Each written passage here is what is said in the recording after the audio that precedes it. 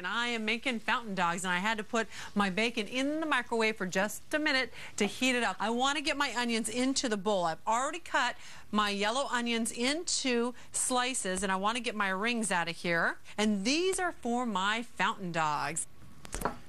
Drizzle olive oil over them. And I want to pop these onto another baking sheet and put them on, you know, one of the sides, not all the way across, just like this, because you need room for your dogs. Now, I have chosen beef franks for this, but if you want to, you could certainly use turkey franks. And with your bacon, what you want to do is take this and you're going to wrap it around your dog. So in the top part, what I want you to do is take this and a toothpick, pop that in there, and then just wrap this around. This is going to baste the hot dogs, give them great flavor. This is really a fabulous way to make dogs. Right, like so. These are also great, by the way, on the grill in the summertime. The kids love them. This bacon is an extra way to get some protein into them.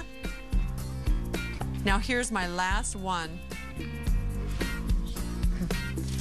Okay, now these are gonna go into the broiler, and every couple minutes I need to turn them until they're done. Just keep an eye on them. You just want the bacon nice and crisp, and of course those franks to be heated all the way through. Let's see, I need to turn my hot dogs. Ooh, they're all nice and almost ready.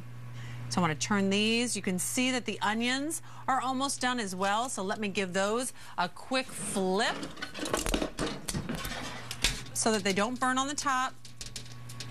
Okay, now this is going to go right back in here for just a minute longer, and I want to bring over my wonderful platter of condiments.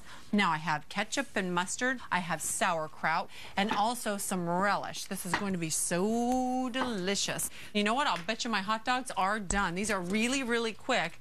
Keep your eye on them. Look at that.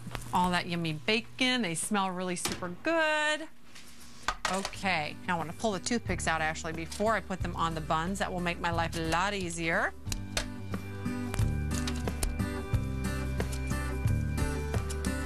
Now for the onions. I know everybody loves onions in my house, so I'm going to be generous with those.